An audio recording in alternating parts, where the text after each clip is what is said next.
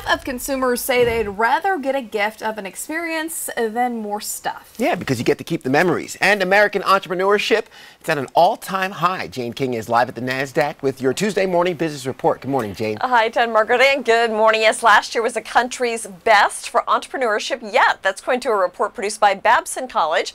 And what's more, those numbers represent a narrowing of the gender gap between male and female entrepreneurs. Now, the 35 to 44-year-old age group was the most active in terms of business owners of all the groups that they studied. Well, the merger between SunTrust and BB&T Bank has been complete, creating the nation's sixth largest bank. They'll serve about 10 million households. The merged bank is now called Truist.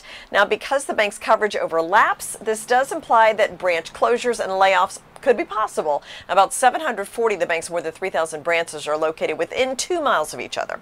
And a growing share of consumers considering swapping stuff for gifts that let recipients explore a new hobby or enjoy a night on the town. The Chicago Tribune reports businesses from cooking schools to theaters to scuba diving say they're benefiting from interest in the gifts of experiences, despite risks of giving presents that can be tough to return, not to mention challenging to wrap. Okay, stocks fell yesterday. Investors waiting on the latest Federal Reserve meeting. We've also got China trade talks, those new tariffs set to go into effect Sunday. Ahead of all that, we're looking a bit lower for the open. Live from the NASDAQ, I'm Jane King. Back to you. All right. Thanks so much, Jane. We'll be checking in with you tomorrow morning.